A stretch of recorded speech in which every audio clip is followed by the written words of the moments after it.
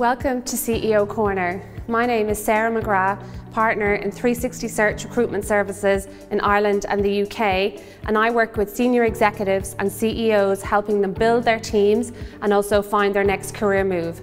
I'd like to introduce our next guest, Anthony Brennan, CEO of Zurich Insurance Ireland. Anthony was appointed CEO of Zurich Life Assurance in 2009 and CEO of Zurich General Insurance in 2016. Anthony spent 35 years building his career, all of which have been spent with Zurich. Anthony has been instrumental in the growth of Zurich in Ireland.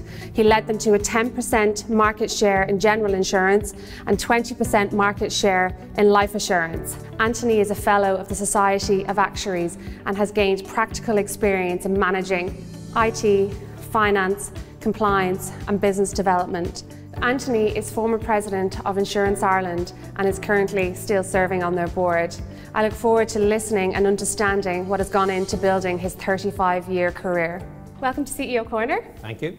So Anthony, you have spent 35 years with Zurich, so I would love to learn about your earlier years and really what went into building the career that you have. Yeah, looking back, it's hard to believe it's 35 years. It's something that's gone by in a blink of an eye. But going back, and I've did great fun with my children, they're kind of trying to describe what Ireland was like back in those days. My 35 years even starts earlier than that, back actually in school. Okay. A bit sad, and I was in I think it was about third year in school, we did these aptitude tests. I wanted to be a pilot, I wanted to fly the world, all that sort of stuff. But the answer kept coming back, actuary. Oh, actuary. No matter what test I did, it came back with actuary. And at the time, I actually had no idea what an actuary was. I liked maths, I was good at maths. Not the theoretical side. I loved sort of applied maths, applying solving problems. So actually it was a thing for me. And again, showing my age, I distinctly remember in sixth year pulling out the golden pages, which is just, for those of you online who've never heard this, it was a book with all the phone numbers in it and getting the name and address of all the insurance companies and writing to them all, looking for a job as an actuary. Again, back then, 20% unemployment in Ireland. Ireland was a grim place back then. I got one or two replies, including one from Zurich that said we're not hiring this year. Okay. So, moved on. I was very close to, I had an offer from UCD to electronic engineering, got a phone call from Zurich to literally say, actually, we're growing, we'd like to maybe recruit, went along. I went out and I remember cycling out to Blackrock, which was a leafy suburb at the time, for this interview and meeting what was Zurich and loving it. I'd been absolutely delighted when I got the job offer from them. Back then Zurich I didn't realise at the time was a disruptor. There was about 60 or 70 people out in Blackrock. All your insurance companies were long established names in Ireland and tended to have large direct sales forces. Zurich set up and was only going to deal through brokers. There really was 60 or 70 people in their 20s. Our CEO was in his early 30s. Okay. That was unheard of back then, and because all the other CEOs were in their 50s and 60s, and had worked at the company 20, 30 years. So Zurich was a disruptor back then. It was a great opportunity. I went in, and because of the number of people and because of the level of the growth that we went through, got a chance to try so many different roles along the way. I don't know where the 35 years have gone, but I remember loving those early years, and the energy and passion from those early years has kept me going throughout those 35. And did was there a point when you were, in your career and you said, you know what, this is a real opportunity for me, I'm going to do this. Was there a moment or was there a time frame? I'm showing my age now again. Back then, if you got into a good company, you thought to yourself, I'd love to stay here for life. And as I said, I didn't know the word disruptor back then, but then I realised we were a disruptor and we were going to have great fun doing it. Yeah. Little things like I was the treasurer of the Sport and Social Club after about 3 years. Great fun. We worked hard, we played hard, and we were very, very successful. Yeah. But at the same time, we saw Ireland really taking off. So Ireland from the 80s really. Actually, the 90s weren't great either, but towards the end of the 90s, we saw a difference in Ireland, and I could see then that Zurich was really well placed. Yeah. And the transformational thing for us was that up until then, we've been owned by a company called Eagle Star in the UK, very traditional insurance company. I always remember going out to visit them for some training, and this was again late 80s. They had different dining rooms depending on levels of, the directors went to one dining room, managers went to another, and junior people like me went to the lowest one. And they were actually on different, the ground floor was the lowest, there was a top floor canteen that was only for directors and people like that. We were so different to that. Yeah. We became part of the Zurich Group in 1998. And I immediately saw a transformation in the opportunity that was there for us, because Zurich, well-established, 150-year-old Swiss company, financially very strong, and actually needed a base in Europe. and we became that base over a period of time, and that opened up enormous opportunities. And if I had any doubts prior to that, I could see that there was nothing but opportunity for people like me, and Irish people in particular. We did very, very well from the Irish business. I've taken on many roles in Zurich over the years. In my line of work, it's just so rare that today that I see and meet people that are firstly with the company for their whole career and reach CEO level. I think the fear for staying in a company is potentially becoming institutionalized, and it's a logic thought why somebody might come to me and say, look, I want to move on, I want to experience another company, I want to see what it's like out there, I don't want to become institutionalized. And I've no doubt that opportunities have presented themselves outside of Zurich for you over the years. What is it that kept you there? And I guess, have you ever had a concern about staying in the one company, and would it hinder you? Or obviously not now at CEO, but at some point, did you have a concern? I was very lucky along the way in that I never got to a point where I felt I was doing the same job for too long, or that the opportunity wasn't there for me to move on to the next role or the next level in the company. I'd probably break my career down into almost like 7 5-year stints in which I did a very particular job, and then actually moved to a very different job after that. Again, the growth that was there both in the company in Zurich and in the Irish economy meant that there was always opportunity. And again, as I just said earlier, then when you joined Zurich, all of a sudden there was all these global opportunities to get involved with, and they were always there. And I always felt that I was very, very, very fairly treated. As I said, whenever an opportunity came up, I was given a chance to go for it, and most of the times, got it. At various times, we all have lulls in our career. I do remember one time back in it must have been the mid-90s, things were slow, the Irish economy had slowed right down again, and things were just a bit slow. I had been working in the original IFSC, which was set up again around that time, very different to what we see today. In theory, you had to have your office down the IFSC, down the docks and all that sort of stuff. We actually were still out in Blackrock. Don't tell the government, we were still out in Blackrock at that time. And we were actually involved in a big opportunity with Eagle Star in the UK.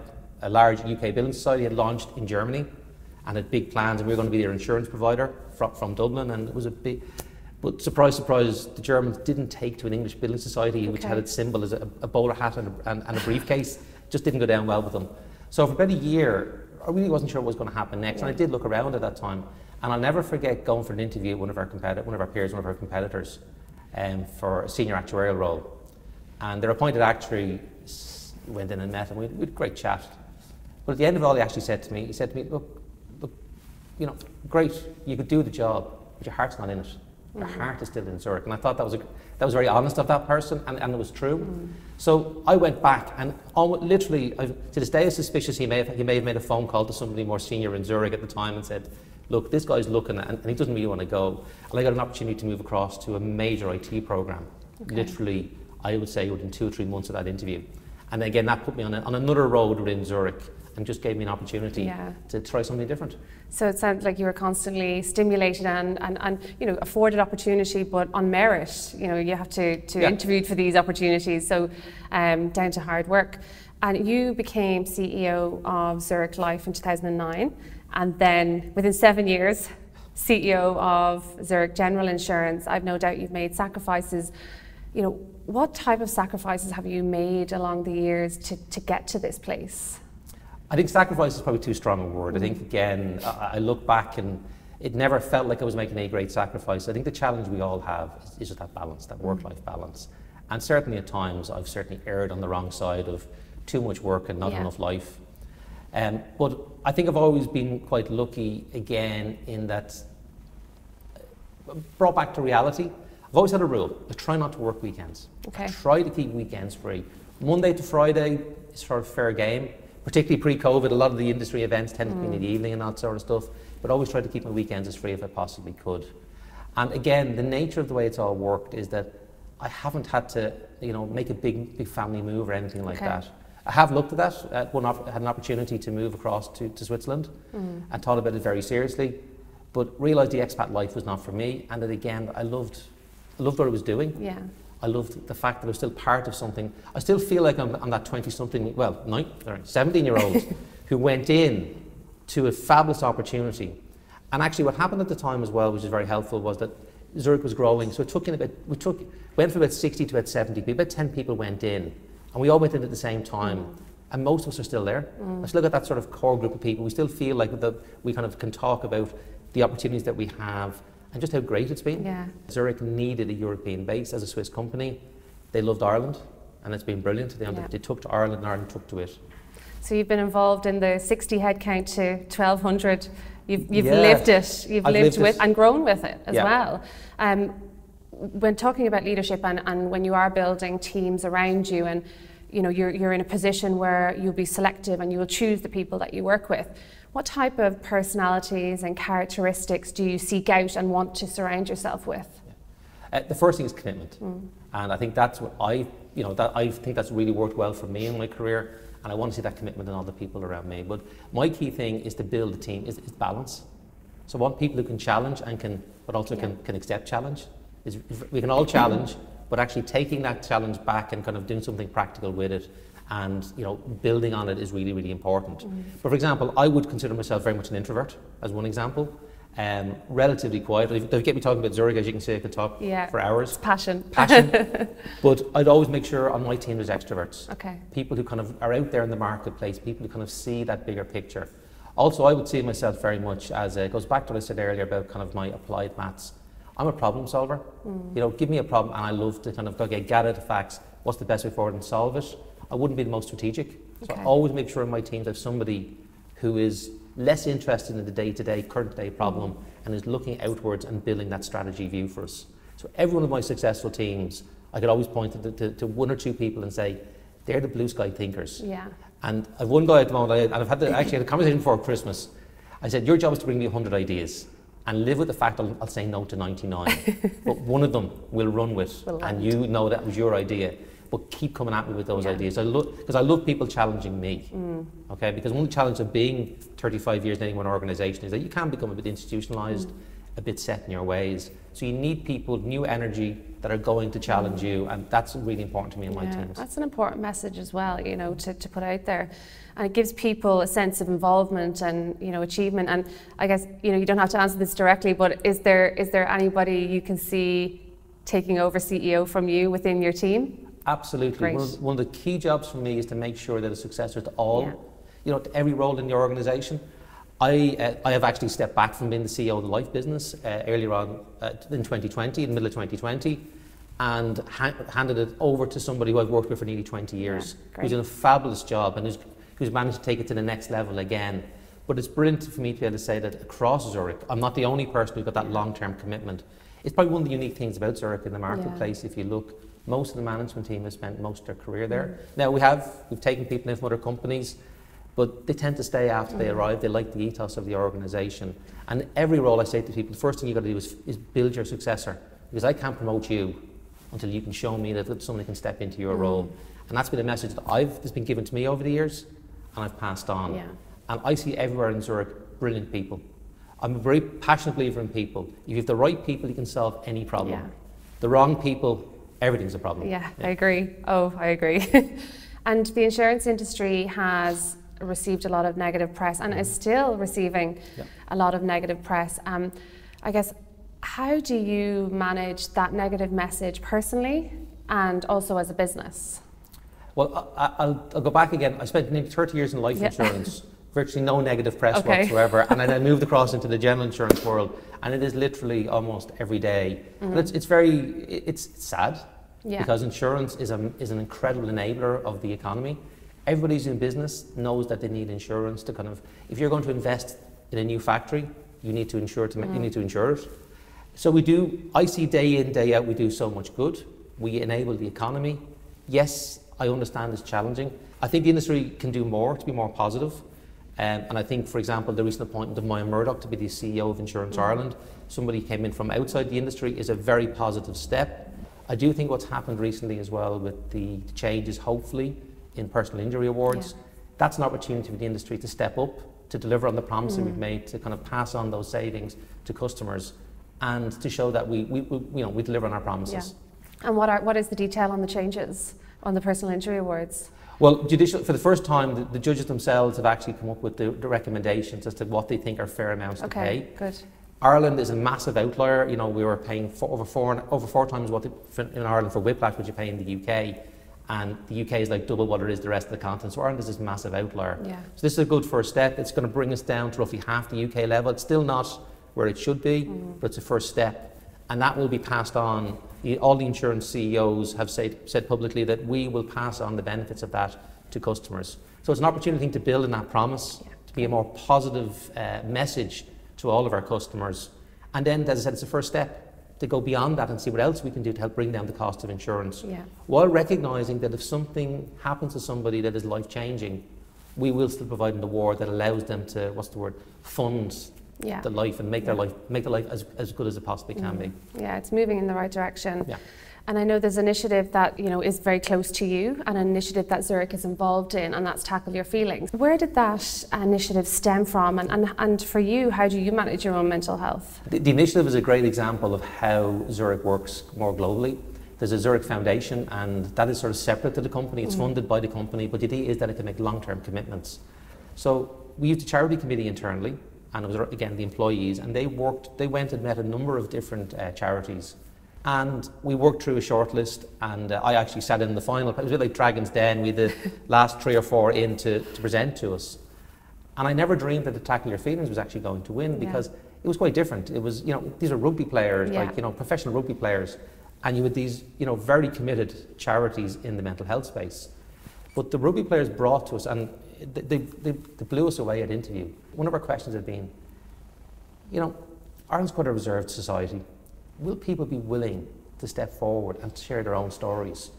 And actually we had 6 really brave Zurich employees step forward at those first sessions and take us through their own stories. It made me ask myself a couple of questions, because again, I'm of a generation that doesn't really, males talk about it. Don't talk about it.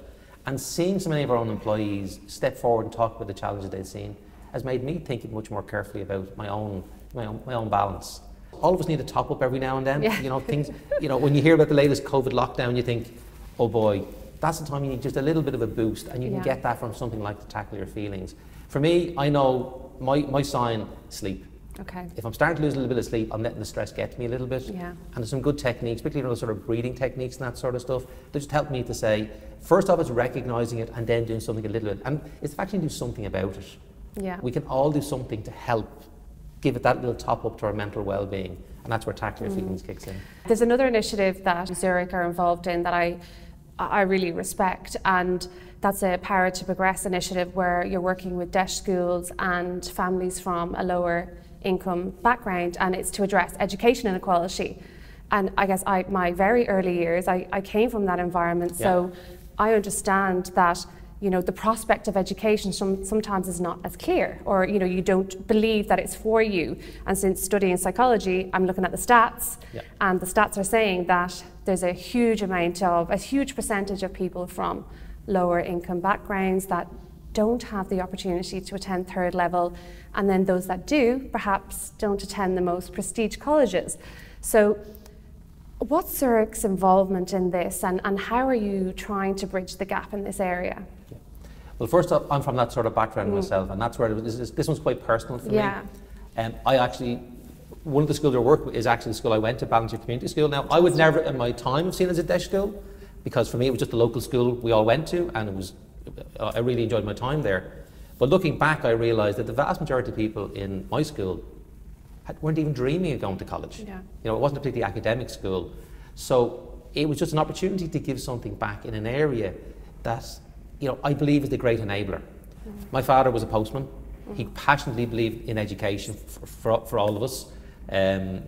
Would have more than encouraged us to kind of get stuck in and kind of take the opportunities that were there.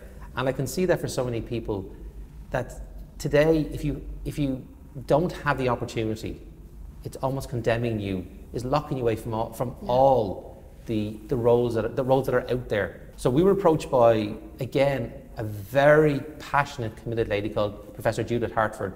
She is a university professor in UCD. Again, she's a very similar background, and she's worked passionately with deaf schools. And she came to us and said, look, we'd like to try something here that we think, A, can make a difference. So let's see, can we prove it can make a difference?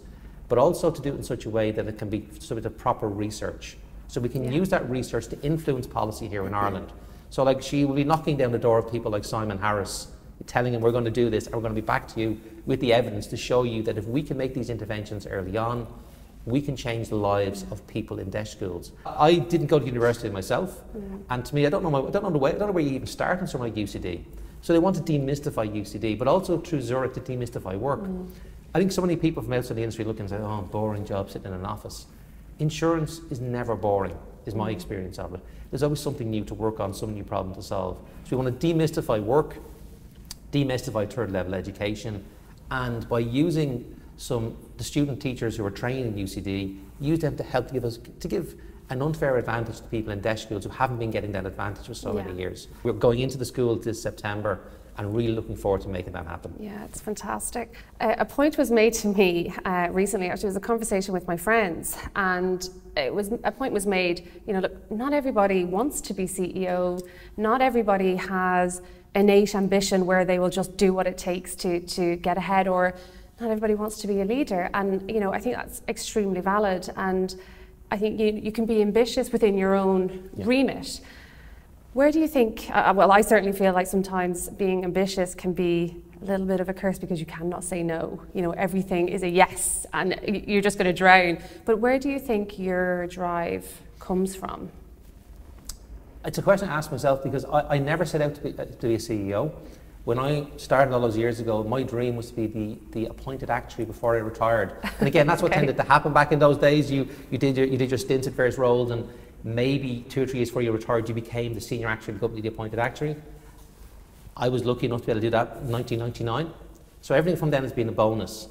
I think the commitment has just been, though, that it's been, again, being part of this team of people. I mentioned earlier that there's a group of people I started with. I still know many of those people, and it still feels like we're still enjoying the journey. Yeah. I would never have said I wanted to be CEO, but on the other hand, when my boss told me he actually went off to manage the UK for 2 years before he retired, so effectively he retired 2 years earlier than I expected. I was not going to, shall we say, not apply and put my full heart and soul into getting the job, because there was an opportunity to take the company to the next level and to see it continue to thrive. And that's what I wanted to see, the company thrive. So I think my drive comes from seeing I'm almost like a vampire living off the energy and passion of the rest of the company, of the teams, and wanting to be so much a part of that. And in every case, throughout my career, I've been very lucky. It's been natural. Yeah. So again, for me, it was the natural next step. I was ready to do it. Wasn't so good for my wife at the time because he went 2 years earlier than I expected. We had a 6-week-old baby at the time. Well, and I remember going to her and saying, need to make we're going to have to make a few changes here. So she made an enormous commitment.